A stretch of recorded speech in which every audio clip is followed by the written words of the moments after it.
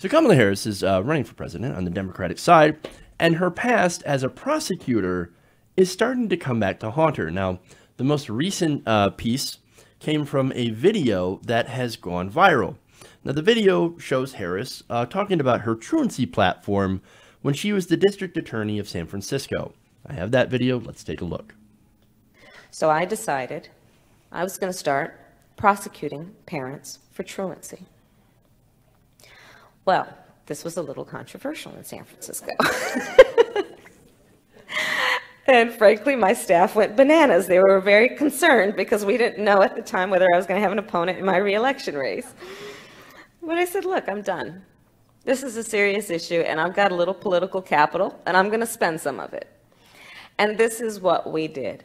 We recognized that in that initiative, as a prosecutor and law enforcement, I have a huge stick.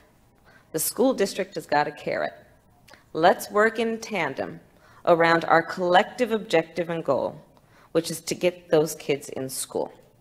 So I sent a letter out on my letterhead to every parent in the school district, outlining the connection that was statistically proven between elementary school truancy, high school dropouts, who will become a victim of crime, and who will become a perpetrator of crime. We sent it out to everyone. A friend of mine actually called me and he said, Kamala, my wife got the letter. She freaked out. She brought all the kids into the living room, held up the letter, said, if you don't go to school, Kamala's going to put you and me in jail. Yes, we achieved intended effect.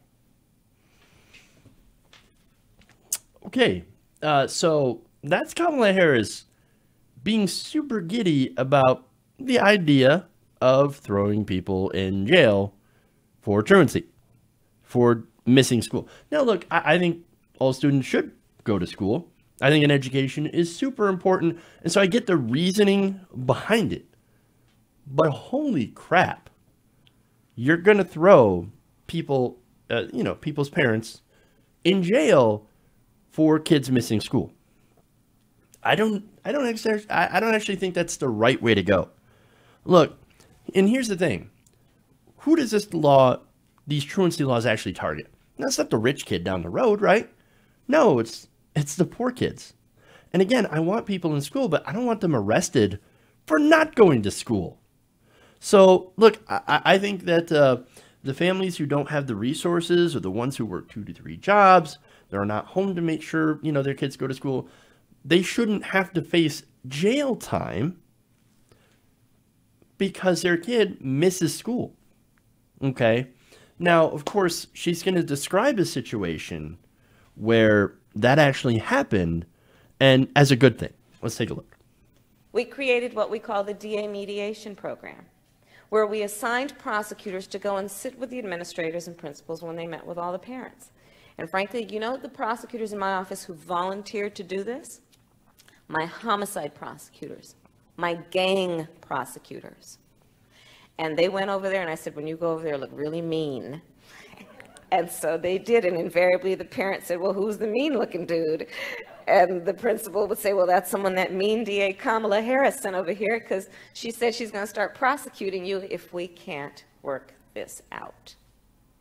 And through that initiative, we found cases like the case of the woman who was by herself, raising her 3 children, holding down 2 jobs, and homeless. She just needed some help.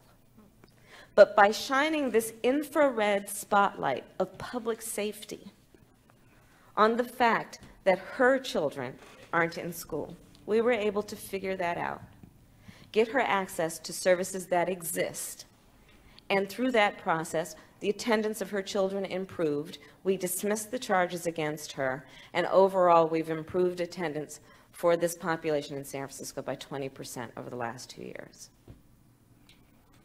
All right, so that story, right? I mean, we found a lady that needed some help, so we threatened to arrest her. Now, wait a minute. Whoa. Wait, you think that that's a good thing? Well, I mean, we gave her the stick, and later on we dropped the charges because she did get her kids to school. Well, again, You must be super proud of targeting marginalized people and threatening them with jail time. Again, you have to understand, right? So this is her background. So she's a cop. She is a cop. She's a prosecutor. So she has a background of enforcement. Carrots and sticks, right? Or in basically her words, she's got a stick and she's going to use it. Now, I know some of you might agree and say, well, yeah, we have to get those kids in school. So yeah, if they don't, then we should be able to use the full prosecutorial power of the law. I disagree. Maybe there should actually be programs to help those single parents. And we should not have to have the threat of arrest to steer people into those programs. And look, again, we need better ways to combat poverty, homelessness, and other issues. You can't arrest poverty, right? And you shouldn't be able to arrest people for being poor, working 2 jobs, not having enough time to make sure that your kids end up going to school. Because when you're at work working that second job, you don't know. Your kid could say, bye, Mom, I'm going to school, and then just come right back home. Who's going to be there? No, you have to have better programs in place. You cannot fix this while involving law enforcement. When she said that she believed a critical way to keep kids out of jail when they're older is to keep them in school when they're young. And again, I agree with the goal, but how you get there matters. And I think the way that she did it was wrong. Now, of course, the campaign reached out to HuffPost and said this: arrests and other interactions with the criminal justice system were minimal under this program, and that the initiative enforced schools to work more closely with parents of struggling children and support those parents too. Well, how about instead of having the I will arrest you if your kid is truant, how about you look into the families and start offering those resources when you start noticing truancy, instead of doing the whole let's threaten your family thing. Because again, but she's not going to do that because what she understands is sticks. Again, she is a prosecutor. So now HuffPost also notes that while they say it was minimal, there were a total of several parents that were arrested for their kids' truancy. So there were people that did go to jail. Now, I got to ask, in that situation, did you really help the families? I mean, throwing people in jail, and especially poor people, because keep it real, that's who this mostly impacts. You're not going to see a rich kid's dad go to jail. How did that help the family? Again, these people have jobs. That racks up debt. Being in jail, you're not able to pay the bills. You're not able to do anything. Sometimes you're not even able to post your way out of jail. How did that help the family? It didn't. It puts people who are already in a bad decision in a worse decision or a position. And I can't support that. There's no such thing as a progressive prosecutor. And so when it comes to this issue, I think a lot of people, myself included, see it as disqualifying. Hey guys, hopefully you enjoyed that free video. Now I'm going to have to ask you a favor.